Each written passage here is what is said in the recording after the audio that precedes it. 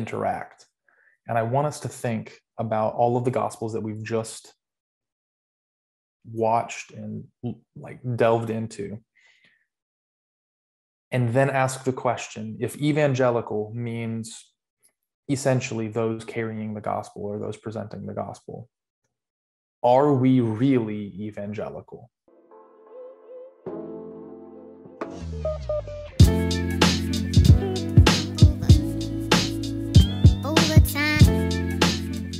Welcome to the Belfast podcast. I'm your host, Luke Byler.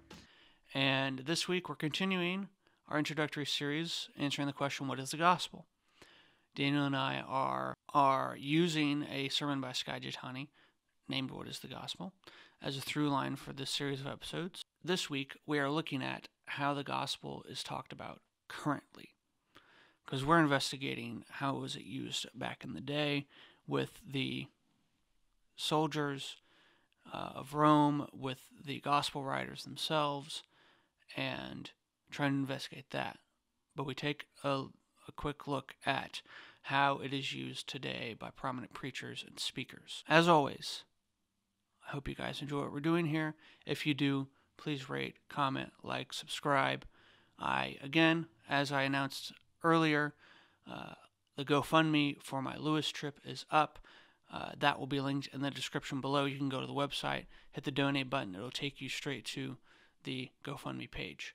And any gift is appreciated. Again, if you give over $5, you are a part of the special club that is going to get content related to this trip when it is over. So, there's my pitch. There's what the episode's going to be about. I hope you guys enjoy listening to it.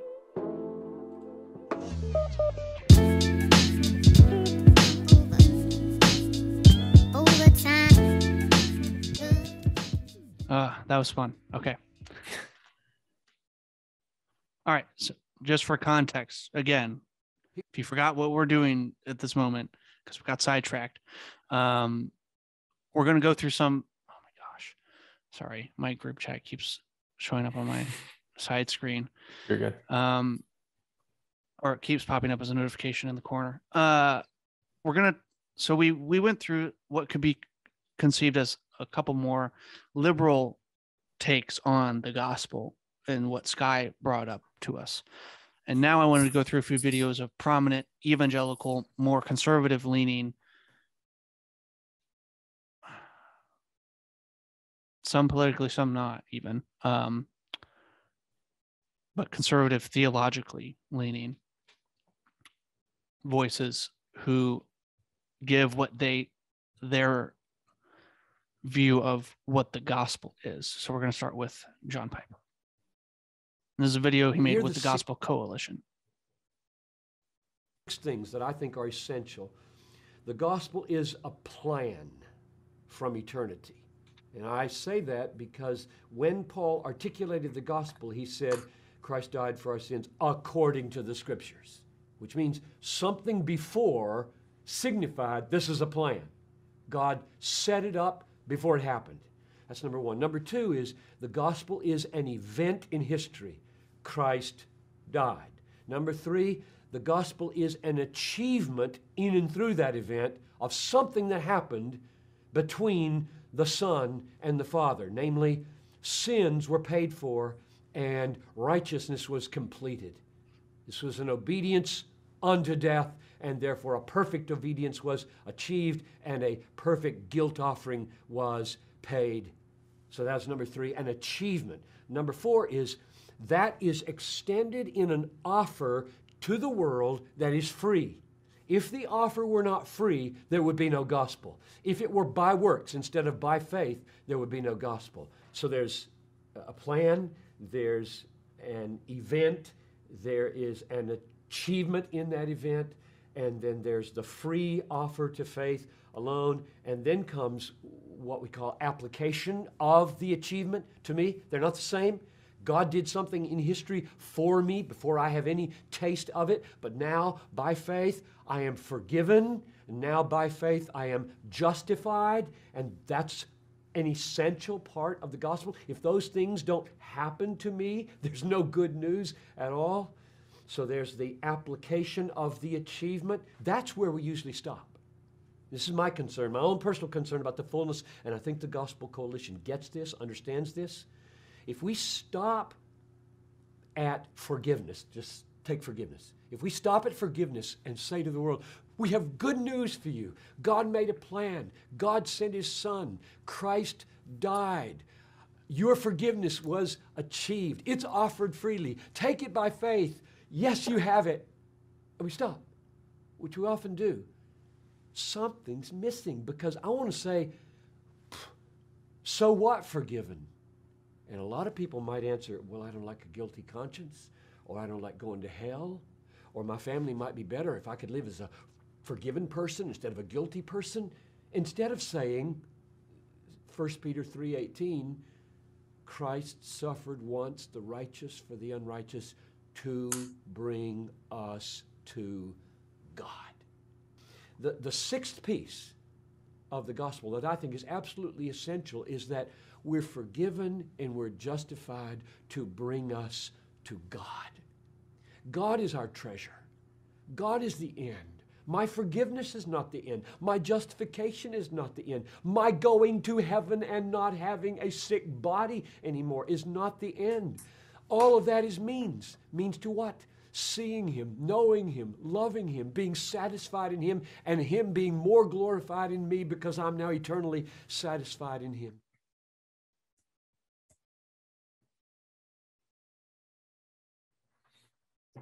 Thoughts?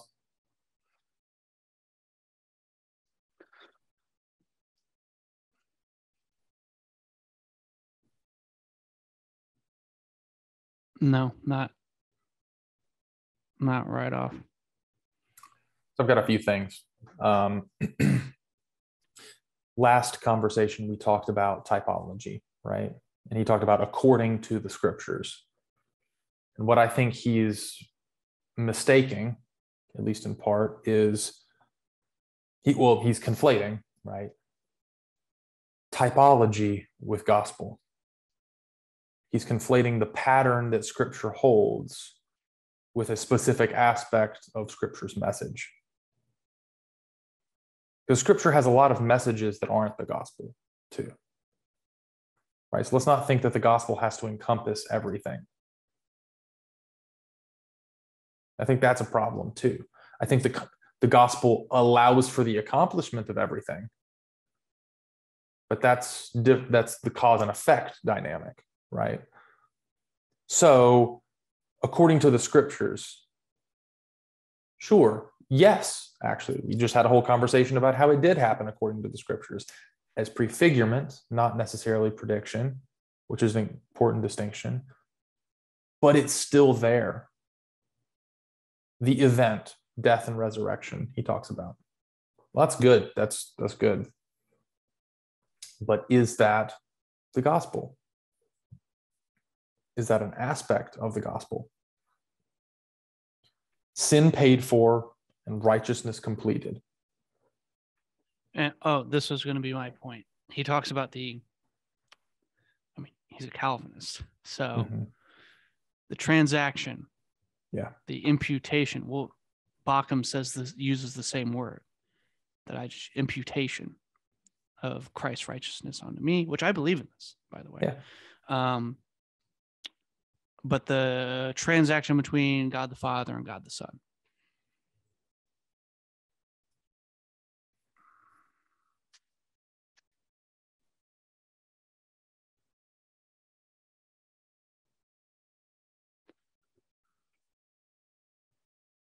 We'll talk about this when we talk about ritual and moral purity. Yeah. I might have to bring it in.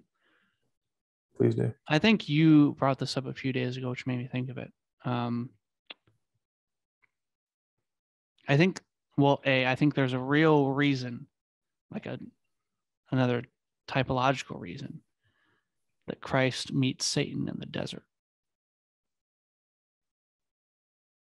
Part of that reason is the goat for Azazel. And what did you say the other day? The goat that is sacrificed? The goat that sacrifices the holy goat. It's the pure, blameless goat that's ushered into God's presence through the sacrifice. The goat that's sent into the wilderness is actually the sinful goat. The one that's full of the community's sin. The one that's full of the community's sin. And it goes into the wilderness away from the presence of God and away from the community that's supposed to be deeply rooted in the presence of God. And so there's this dynamic of, we think of the sacrifice needing the death, right? The knife through the throat, the nail on the cross, the spear through the side, whatever. But that actually isn't the case. That's what allows you to be ushered into the presence of God. The sin is pushed into the wilderness and done away with. Almost as though part of the crew, part of the ship, the whole degenerative annihilationist conversation we had. And I almost wrote a paper on this. Maybe I should pursue this again. It is customary on this day for me to release a prisoner. I give you Barabbas. Who do you want? Who do you want me to release? Jesus or Barabbas? Who'd they pick? Barabbas. Barabbas. The goat for Azazel. The failed revolutionary, by the way. So what does that make Jesus? The pure goat. I'm just remembering this thought that I had a few semesters ago. I don't know what this does for our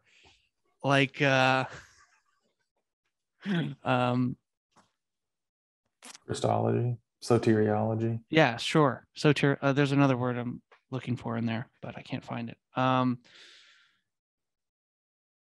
Yeah.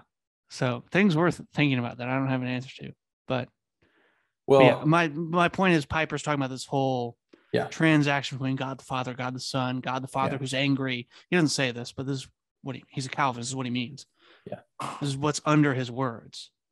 God the Father who's angry at sin needs to punish it so that I can be forgiven. Mm-hmm. Do I think that might be part of what's happening? Sure. But it's. Yeah, no, I'm with you. And this will be something that comes up, I think, probably next episode, but offered to the world freely is his next step. And that word he's a freely, freely has to be the offer, not the acceptance. Because if it didn't require something of us, then it in some way wouldn't be good news. And if it wasn't applied to us, right, that's his next step, application. It's only good news if it applies to me personally or you personally, which isn't a great framework because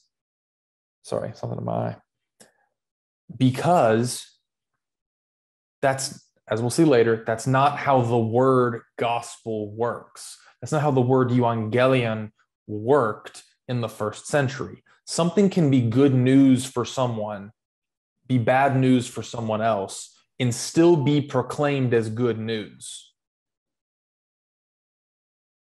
The idea that it has to be all-encompassing, maybe partially because God is infinite and we have all these other ways of talking about God theologically that you then import into your use of the term gospel.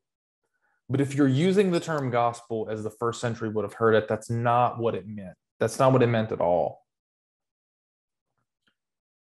And you brought this up with the whole Who Shall Ascend the Mountain of the Lord, Michael Morales book, ushered into God's presence, which goat goes in which direction, all of that stuff. But the last point he talks about is it brings us to God.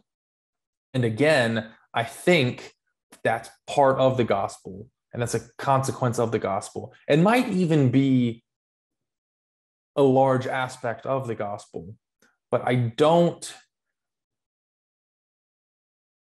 if we're sticking with the 7 words or less, I don't think that's the most essential part that needs to be communicated. Because I think if you communicate the most essential part, all of these other things naturally become products. They become fruit. We conflate fruit with root. Yeah. So, do you have anything else to say before we get to the next one? I just created a whole new problem for myself, so I'm gonna have to figure it out. What? I just remember I was gonna write a paper on that subject, and then I was like, nah, I can't figure it out. And I think I forewent it. Yeah. So now I'm like, oh, I have to. I Go know back. for my God, this is so bad. I'm gonna take a class on the Book of Hebrews next semester. I know I'm gonna have to write about, just because we're talking about right now at church. I'm gonna have to write about Melchizedek. Yeah, best of luck with that. Jesus is priest.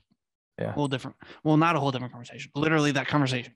Yeah, it's the same. It's the same thing. But yeah, so, you should pick up this book.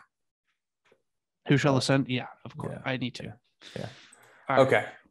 Ready? So who's this? You didn't actually have their name on the this title. Is Francis Chan. Francis Chan.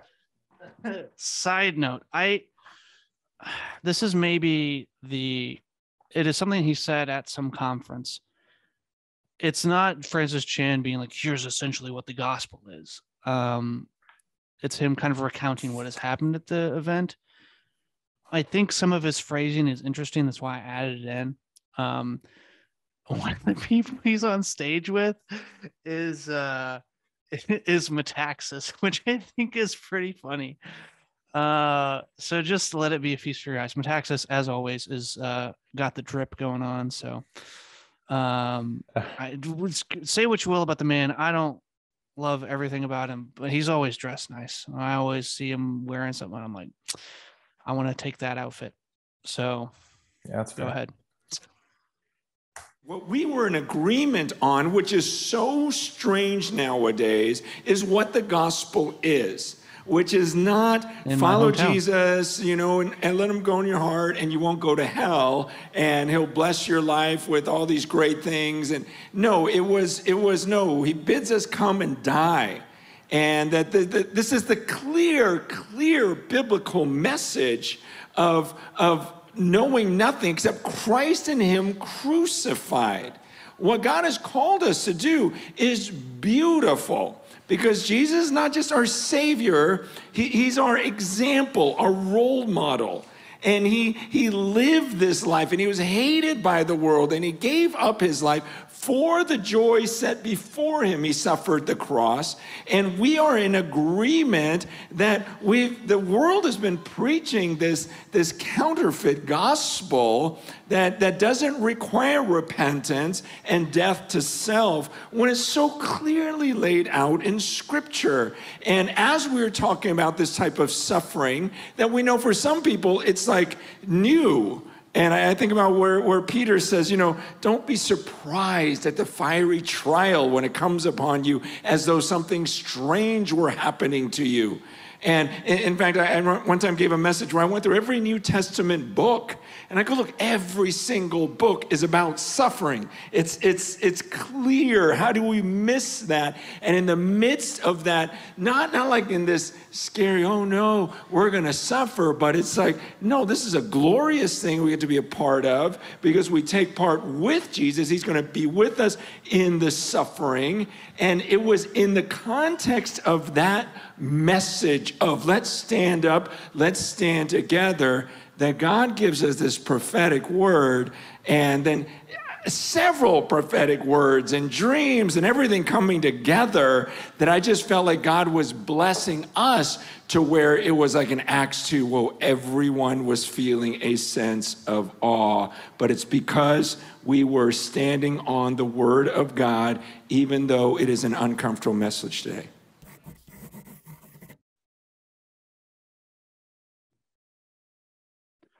If someone can please comment and tell me how Eric Metaxas ended up on that stage, please let me know. At an IHOP KC, like very charismatic event, he just seems like maybe I just don't know enough about him. He just seems like an odd character to have at something like that. But That's fair. anyway, I just find it funny. I just don't know how he's there.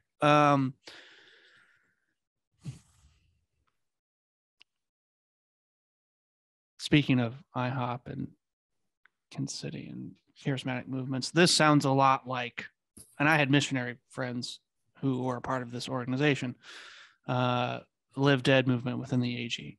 This is that kind of thing you'll hear. I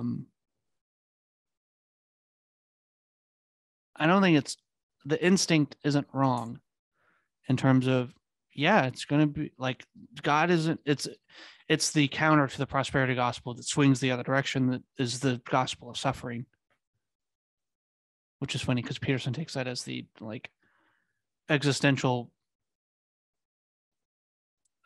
given, right? Everyone's going to suffer, which he then uses to talk about what do you do in response to that. This is more, you're going to suffer and like take joy in it. Which in this world you will have trials. I mean, that's I'm not saying Jesus. It's a bad thing or it's even wrong, but I'm not thinking that Chan says that this is the gospel. He's just saying because of the gospel, because in reaction, as Skye is talking about, to the gospel that says, well, God's going to bless you. And if you send me, $5, I'll send you some holy water and God will give you $50. And, you're going to drive a Lamborghini and God says, I need a private jet and all this crap. Well, what happens when the cancer isn't cured? What happens when you don't get the money? What happens when the lights are shut off? Like, what do we do? When we've believed a gospel that says, well, God's going to bless your life, and that means material wealth or health or prosperity. No, he actually says it's going to be really hard, and you better take up your cross, and you're going to follow me. It means you're going to die to self and not do everything you want to do, right? I think all these are true. Again, they are effects of the gospel. Every one of the apostles died, was martyred.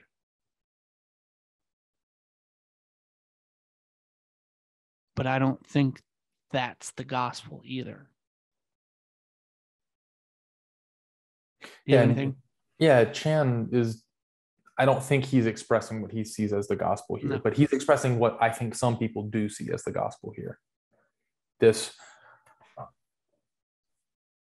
suffering, death has to be required. And again, it's a conflation of cause and effect, the fruit versus the root of the gospel. And I think it's very appropriate to recognize that the gospel does account for, and the biblical message does account for this. But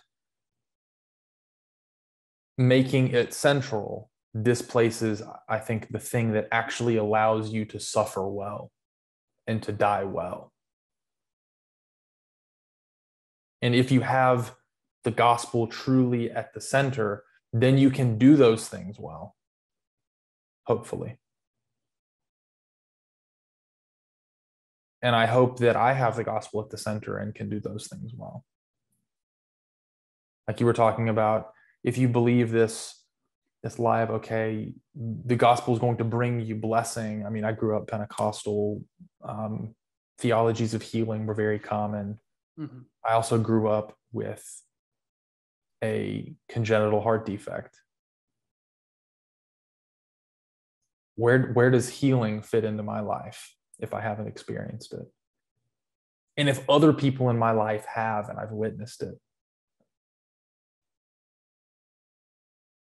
if that's the gospel, where's the room for me? You just don't have enough faith. Yeah. That has to be the answer, right? If that's the gospel, you don't believe the gospel hard enough. Yep. Because if the gospel is all of your suffering disappears if you accept it, and you think you've accepted it and your suffering doesn't go away, then it has to be a deficiency in you. My suffering with that hasn't gone away. And I don't think it's a deficiency in me.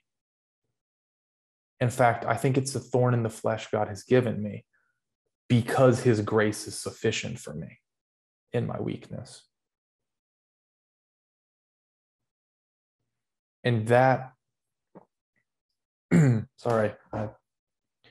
that is far more meaningful than it being okay. Sorry. Good. Yeah, do you have anything to add? No, just in cases, and you can say if this is true for you or not, but in those cases, it requires a certain dependency that without it you wouldn't have. But that then begins to bear fruit that without that would not exist. Yeah. Yeah. Yeah. Okay. Next up, I think we have, let's see. Vodi. Ready? Yeah. I picked Vodi because, or Vodi, I think it's Vodi. Yeah. I don't remember. He's become a poster child in a lot of conservative circles for standing up for the truth, which I think he does quite well. I'm not here to tear him down. I think he's doing wonderful work.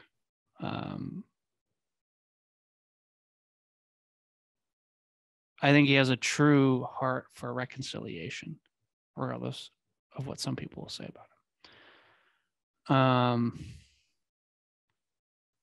So I applaud all that. I don't agree with what he's about to say. So, again, the outfits, though. Always I know. I was going to make a comment. I haven't listened to him almost at all. I'm going to be honest. Okay. But every time I see him, I'm like, I need to listen to this guy because he looks spectacular. Like that suit is just amazing. Anyway, I'm a sucker for a good suit, but I guess we probably all know this at this point. Ready? Yeah, go ahead. When people say, no, our problem is this, our problem is that, we say, no. Our problem is that God created the world. And God created man, and he put man in the garden to keep the garden, and he gave the man a command. And he held that man to perfect, perpetual obedience to that command, and he promised him life if he kept it, and death if he didn't. And he didn't keep it, he ate.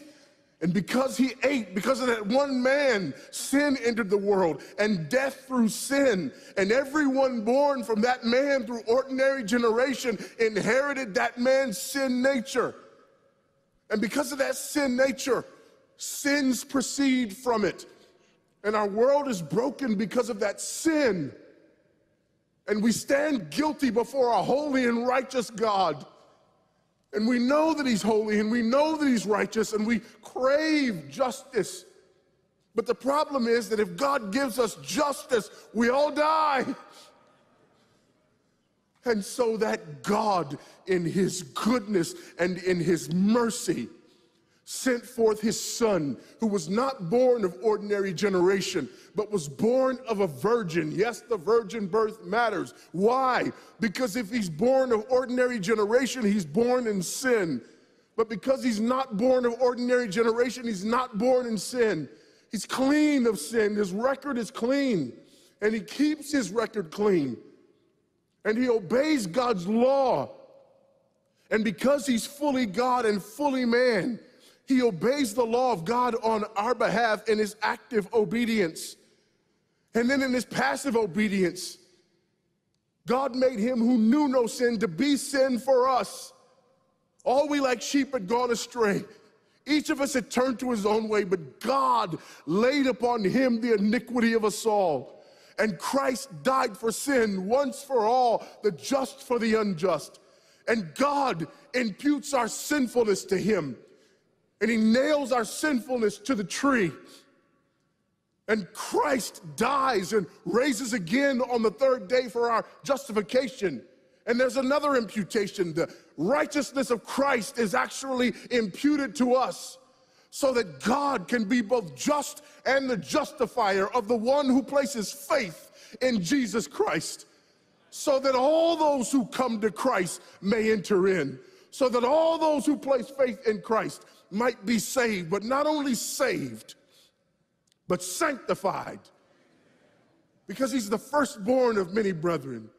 We're justified and we're adopted into the family of God, and we're sanctified, and as his children we begin to bear the family resemblance, and we're further sanctified throughout this life by the very same gospel that saves us, until one day when it's all said and done, we're not just saved from the penalty of sin, we're not just saved from the power of sin, but one day we're glorified and saved from the very presence of sin.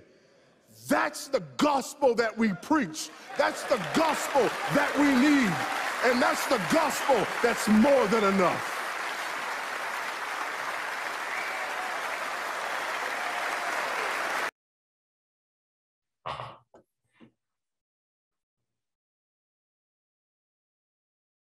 So it's a gospel of forgiveness, which I think is a true aspect of the gospel. But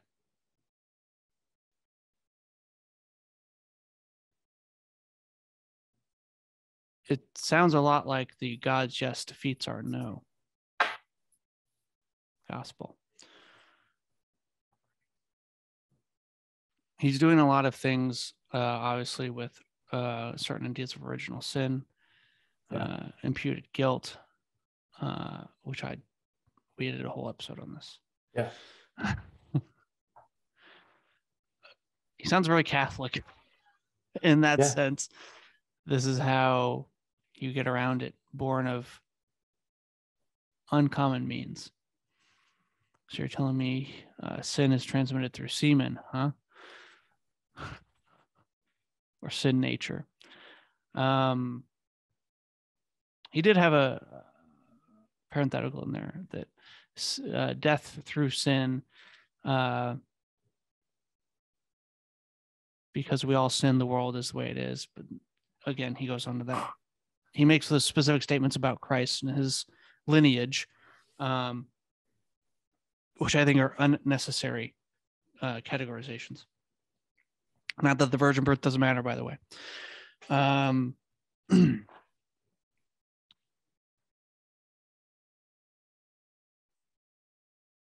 It matters for different reasons than getting Christ off the hook for being sinless. It matters for his divinity, not his innocence. Anyway.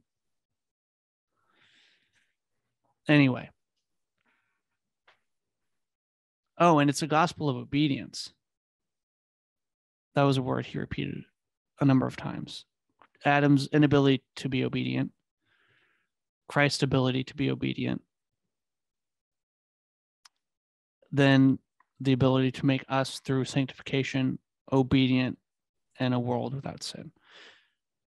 I think all those things are true.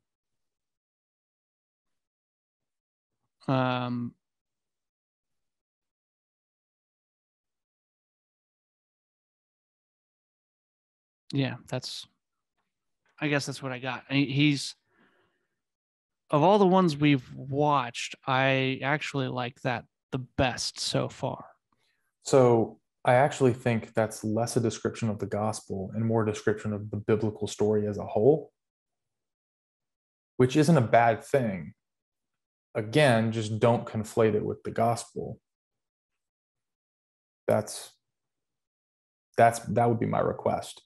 Of course, we have problems with original sin. We've already discussed that at length in a separate episode. We also are going to touch on it a little bit in our next conversation, because we're going to be dealing with some of the things from my paper that we'll be bringing in that kind of loosely are associated with it. And I'm going to be honest, I wrote the paper as a giant slap in the face to reform certain aspects of Reformed theology. I'll just admit it, but dealing with the idea of justification, some ideas of original sin, things like that. So we have already and will explore a little bit more of that idea, but obviously have some problems with that. But yeah, you're right. He's got this saved, justified, and then sanctified. Like obedience is implicit in there. And I actually, like you said, I don't disagree with that. And I think that that's something that's important.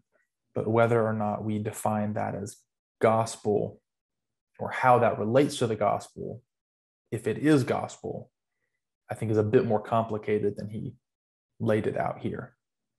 And so I think it deserves a bit more explanation, or at least explanation in a different way. But I would agree with you. I like his explanation most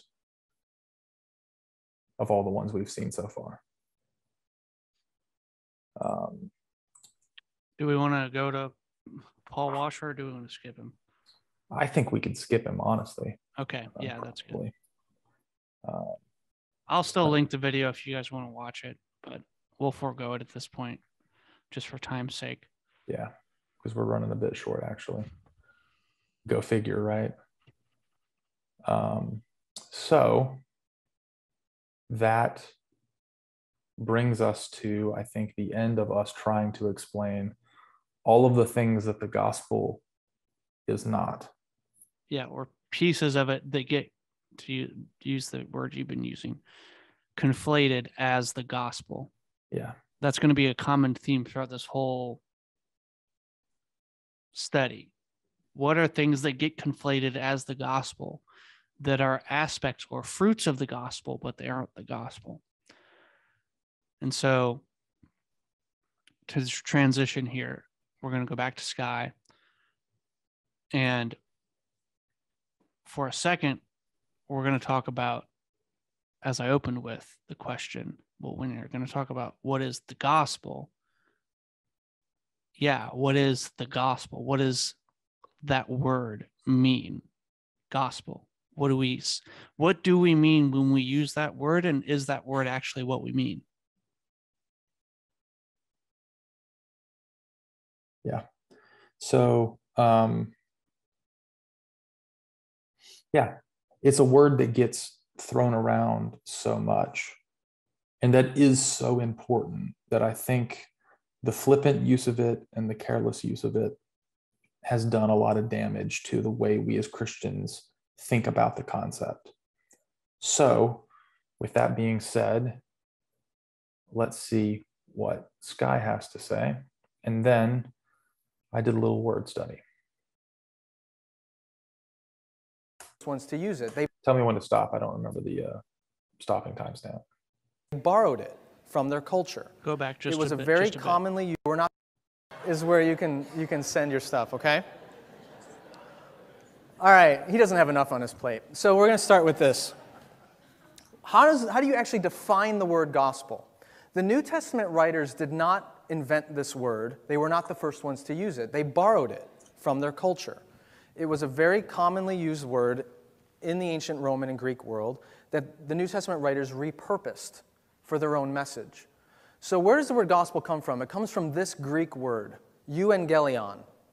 And if I put that into English letters for you, it looks like this. Now that word might look slightly familiar to you. If you take that second letter U and you write it as a V, which is how it was often written in old texts, it looks a little bit like evangelical, which is the root word. Euangelion is where evangelical comes from. It's where the word evangelize comes from. To evangelize literally means to gospel. And an evangelical is a person of the gospel. Now this Greek word euangelion comes from two separate Greek words, eu and angelion. Eu is the Greek word for good. It's where you get the word eureka from. And angelion is the Greek word for message. It's also the root for the word angel. An angel is literally a messenger. So, The gospel, the Euangelion, is literally a good message. The way it's popularly translated, it's good news. Now, in the ancient world, this word was not used to describe just any good news. You didn't throw it around. It wasn't like, hey man, I got... So real quick, I think it's worth pausing on that. Mainly because I don't want to forget, but I want to pose the question with just, he's about to define how a little bit more of how this works and the ways in which the gospel message of the Bible, as opposed to the gospel message of their culture, interact. And I want us to think about all of the gospels that we've just watched and like delved into, and then ask the question, if evangelical means essentially those carrying the gospel or those presenting the gospel, are we really evangelical? Because I think that's the crux of the question. Are we really carrying the gospel like we're supposed to?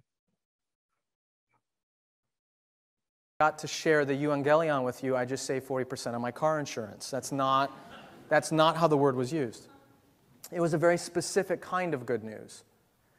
It was a good news that a new emperor or king has been born or has ascended to the throne.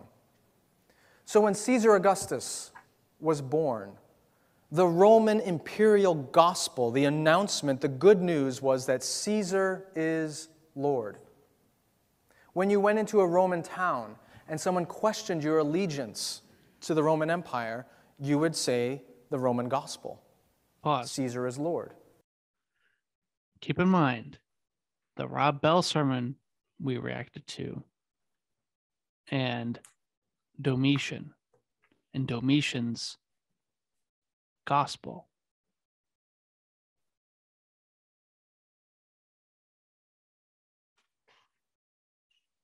It's the same thing. It comes from the same stream, right? Yeah. Same idea is going on here. Domitian was propping himself up to be what? God and king. You worship Domitian at the Domitian Games. He has the authority over life and death. You burn incense to proclaim your allegiance. You take the mark to buy and sell. The gospel was everywhere.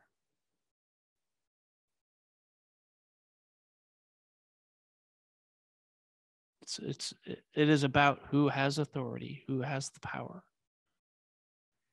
who controls what's going on. That's about who is king.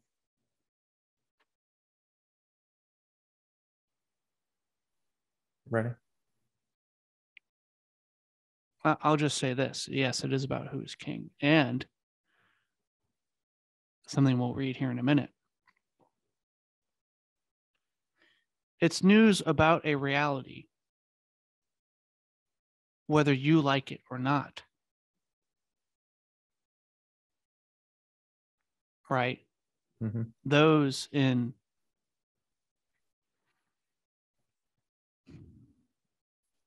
when Rob Bell talks about those in the church, Domitian is emperor. He's Caesar.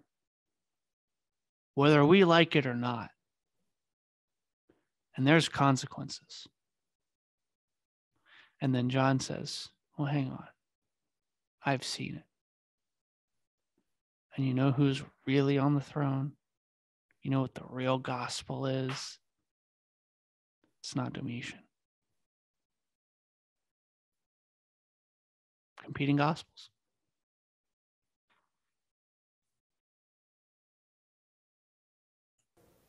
And by declaring that, you're not only declaring a fact, but you are declaring your submission to his rule. So the good news in the ancient Roman Empire was to announce the ascension or birth of a king or emperor.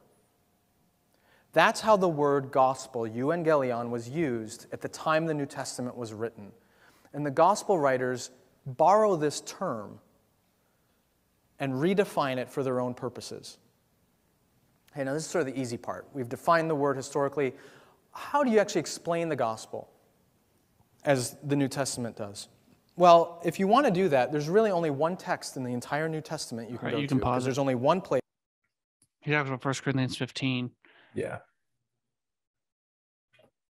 Which, when we read the King Jesus Gospel, we'll be all over the book of Acts and Corinthians. So any last comments on that?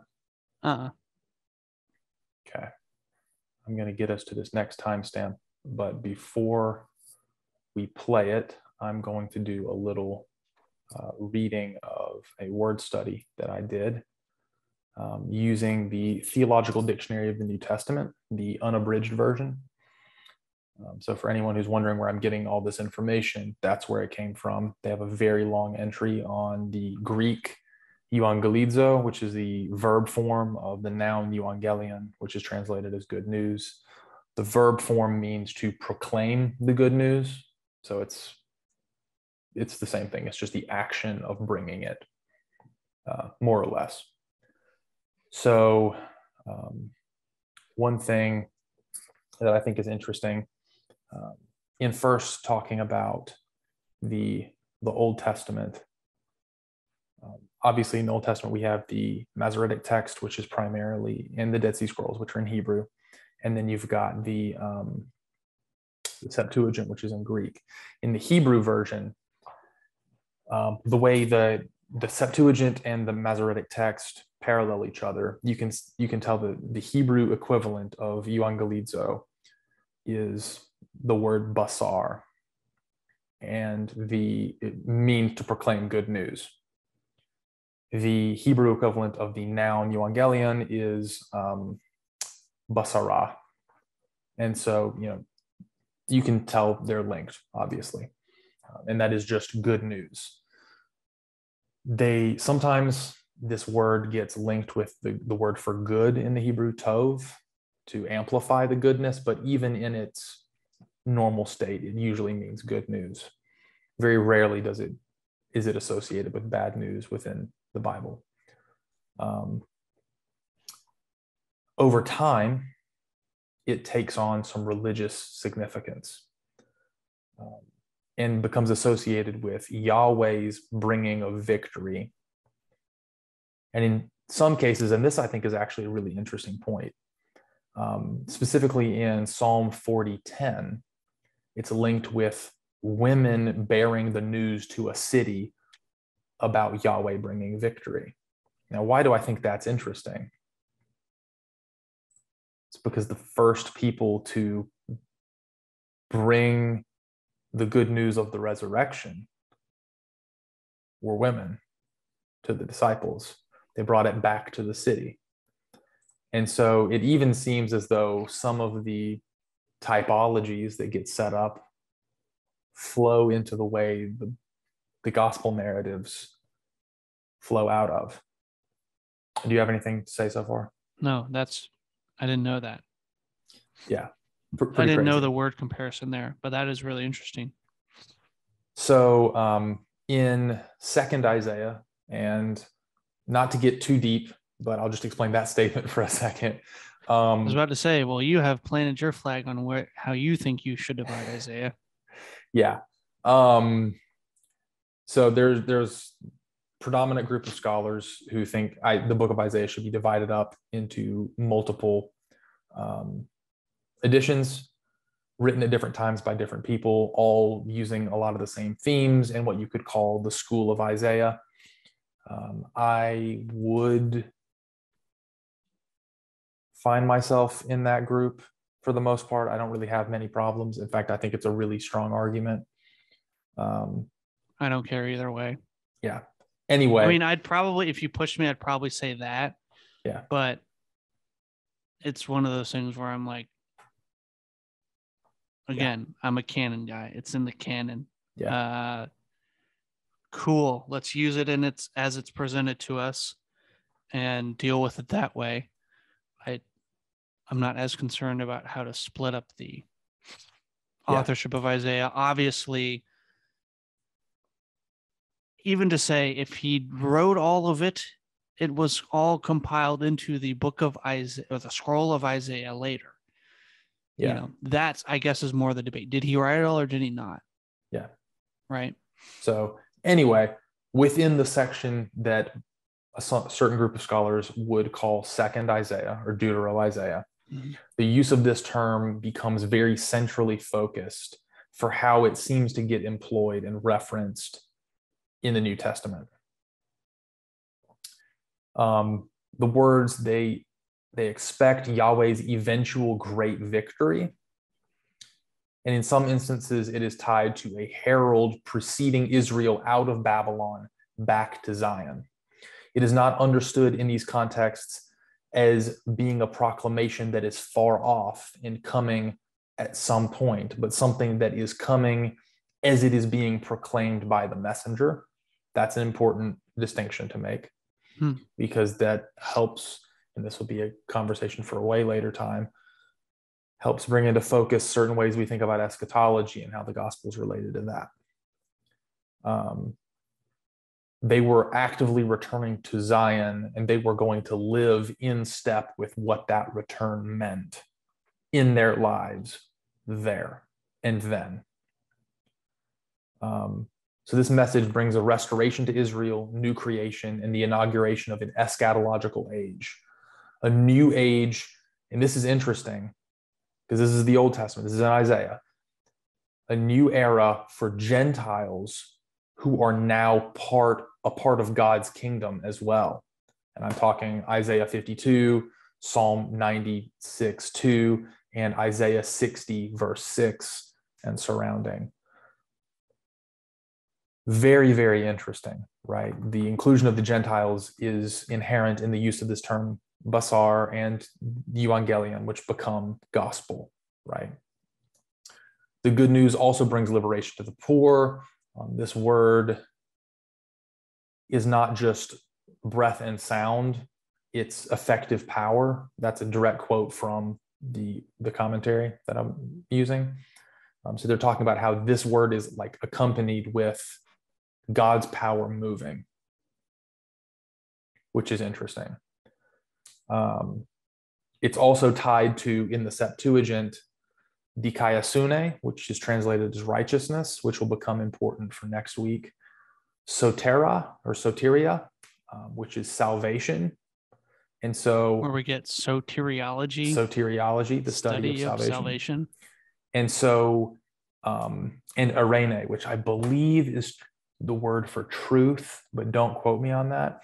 But it's all tied together. And so you can see already in the Old Testament, we have the shapings of these categories being aligned with gospel in the way that they're employed in the Gospels and in the rest of the New Testament itself. And I think that's important. Talking a little bit about Greek literature specifically, this word is used to proclaim victory by an army to an anxiously awaiting city, which I think is interesting. A messenger would come back from the battlefield proclaiming the Euangelion, and the city would be waiting anxiously because if the battle didn't go well, they might be next on the chopping block. And so it's a message of salvation in that sense, right? Because you are not deliverance. You're not going to die. It could also be used for weddings, good news of a wedding, good news of the birth of a son, and specifically the son, a royal son. And so this is how gospel gets tied into the birth of Christ, right? Jesus' birth, and how that's a part of the story of the gospel. It's ironically used. This I thought was kind of funny. It starts to become ironically used. Emperor Nero tries to have his mother assassinated, and she sends him a Euangelion of the good news that she survived the assassination attempt, ordered by him. So that's kind of funny. Sounds very Shakespearean. Yeah, exactly. And later in Greek and Roman history, this word gets associated with the imperial cult and the worship of Caesar. And that's important to note, right? Very, very important. It's like we were talking about Domitian, man. Yep. It is the Domitian conversation that we were having, right?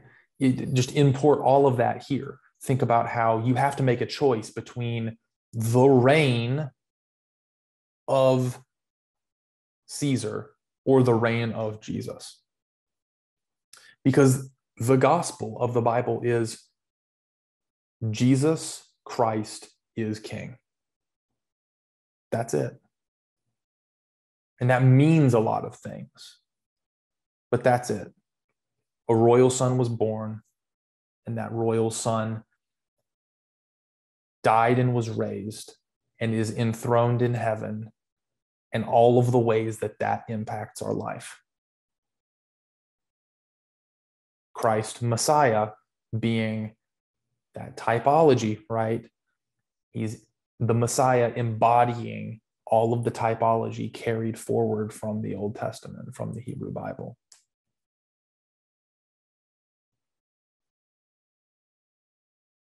Let me make sure that I don't miss. And there was, I think, maybe the most interesting thing that's left to say is that, and I could say a lot more because there were a lot of points in the word study that I did, but for sake of time, I'll just say this. The word as it's used in the New Testament is more intrinsically linked to the way it's used in the Old Testament than all of the different ways that it's used in their culture. Probably the most direct link culturally is that link of the imperial cult and Caesar and the way that that gets tied together. And so I think it's most important to understand that and this good news, the coming of Yahweh's eschatological victory, all of that. And if we understand those two things, we understand the significance of the gospel message as Jesus Christ is King.